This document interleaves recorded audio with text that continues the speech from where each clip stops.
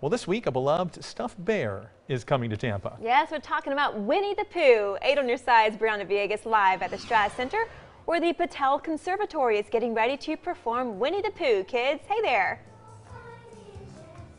So guys, I grew up watching Winnie the Pooh, so I know that silly old bear not only loves his honey, but also loves going on adventures with his friends. So I'm here with Mr. Matt. You are the artistic director for the theater department here, and your students are right over there. I know, really cool. I'm really excited about it. Oh, this is awesome. So they are going to be in this production of Winnie the Pooh Kids. Yes. And they're going on a very important mission. Can you tell us about the show?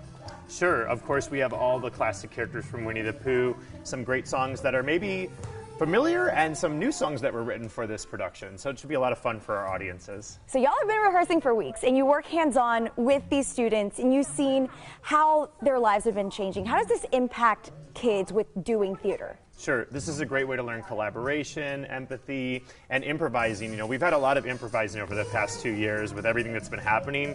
This is a great training ground for that, and of course the arts. This is an awesome show for kids. So if parents want to come and get their kids involved with theater, what would be that first step? Of course, we always recommend a class or a camp. Sometimes we have a one-off workshop where it's just 1 hour. They can check that out. And then if they're interested, they can audition and be a part of one of these productions. So summer camps, can you talk to me about that? Because that's coming up pretty soon. Oh my gosh, we have so many great opportunities for summer. Anything from a 1-week summer musical theater camp to a Find Your Voice camp in our music department, ballet, and then if you need something more, we have an intensive in musical theater where we bring in Broadway guest artists. So there's something for everyone.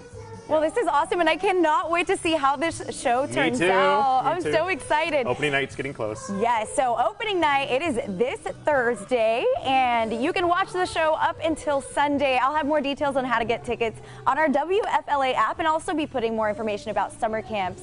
So for now, I'm Brianna Villegas, 8 on your side. All right, sounds good. Thanks so much, Brianna.